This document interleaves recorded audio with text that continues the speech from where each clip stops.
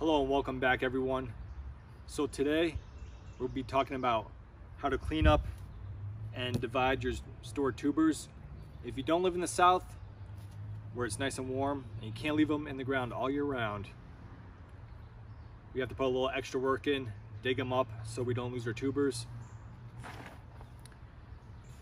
Now, as you see here, I store them in a plastic bin with some wood chips. You can use vermiculite. One caveat: when you dig them up, wash them off, let them dry for a day or so, and then put them in your wood chips, vermiculite. That way they just don't go ahead and rot on you. Another thing you'll see here, I'll get a close-up of it, is even with this new growth, it's starting to rot, get wet, and the reason for that, it was touching the edge of this plastic tote and it caused a rot. So just be mindful of that as well. Now, life gets busy, that's why they're still in a clump. But if you can, after you dig them up and before you put them in your tote, go ahead and try to divide them up. The new growth, they look like little buds, are so much easier to see. Little bugs everywhere. And you dividing them in the fall, if possible, like I said, life gets busy, can help prevent a lot of rot. So today I'm going to go over what to cut off, division, what to look for to get it out of there so it doesn't rot the rest of your tubers. That way you can have beautiful dahlias in the fall. All right, everyone, so you got your tubers out of storage. Now this is the one where I said the new growth hit the plastic of the tub. You can see how rotten it is. I can go ahead and save that though. I'm gonna clear this all out, cut it out. That way I can save the rest of the flower buds, get that planted. Now you see this big clump of tubers? So more tubers doesn't necessarily mean more flowers. There's a potential of flowers, but it's always nice when you can divide them and have that greater potential of flower spikes. So one thing to look out for when you're clearing, not just that, but you can see here, see how that's broken? It's just kind of hanging there. We're going to want to cut those off. There's actually two of them there. It's easier with a little bit of pair of scissors. Snip them off, call it good.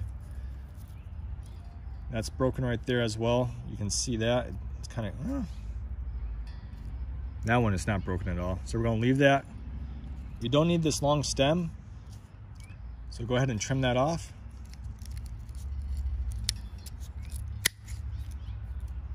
And that's ready to get planted in the ground. If I wanted to, but I'm not, I could have cut it right down here in the center, let it dry for a little bit, and plant that out.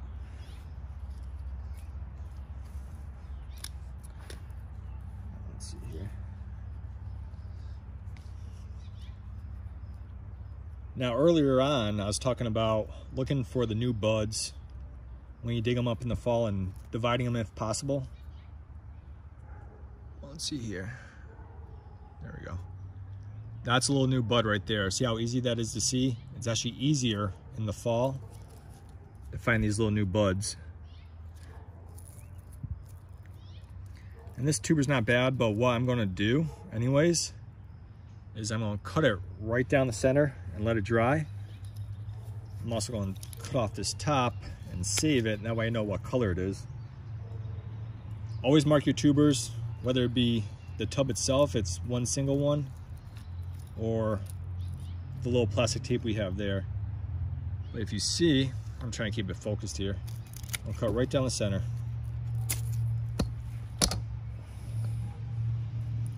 Good tubers, nice and healthy. See how plump that is? It's not squishy. That's the old crown.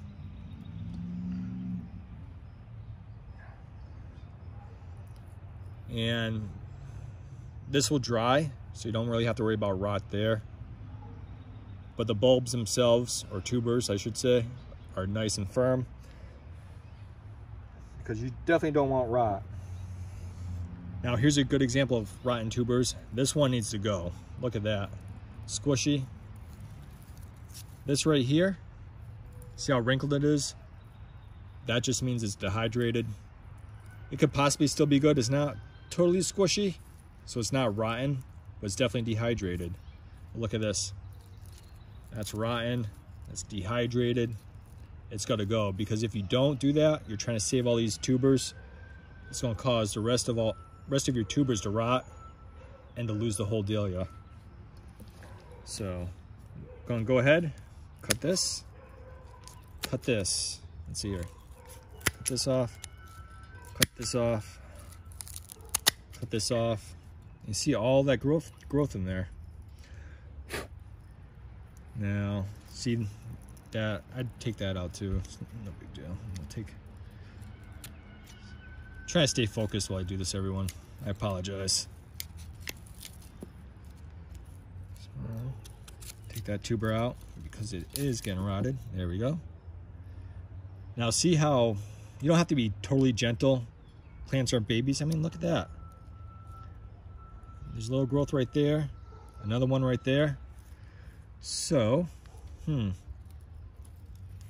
I'm going to do, this is a very big tuber, or clump of tubers I should say, is get myself in here. Just cut straight in. Somebody may have different techniques. There's different techniques for everything. But plants can take some abuse. I'm trying not to cut my fingers here.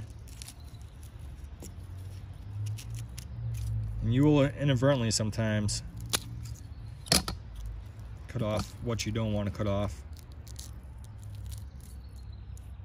That's the old, oh, sorry. That's the old stem right there. We've got a few more plants there. I can't really divide it too much because as you see, it's growing along all these tubers. But what I will do is go ahead and, yeah, it looks like there's some growth there. I'm going to trim this down so forces less rot. Go ahead, squeeze your tubers a little bit, not overly hard enough. You can tell which ones would be bad. And think about dividing or reducing your tuber count as trimming a plant or say an apple tree to help keep it healthy. Keep all the nasty funguses and stuff off it, and it'll give you a stronger, healthier flower and more flowers over time. If I had divided this in the fall, I could have potentially have at least 2 flowers there, because 2 are coming off 1 instead of just one big clump.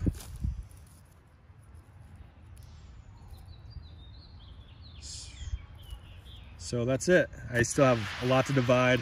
I have my work cut out for me here, trying to divide this clump, get rid of all this rot, see what's what. But you know what? It's worth it if it gives you healthier plants. And don't be afraid to get a little rough with these tubers. Divide them up, like I said, if you can in the fall. You see, you have a lot of pain in the spring, late spring, when you plant these out. Well, that's it, everyone. I wish you great success in your dahlia journey. Just remember, you don't need a whole bunch of tubers to have a whole bunch of flowers, but the division will keep your plants healthier, happier, and it'll allow you to have more dahlias for years to come.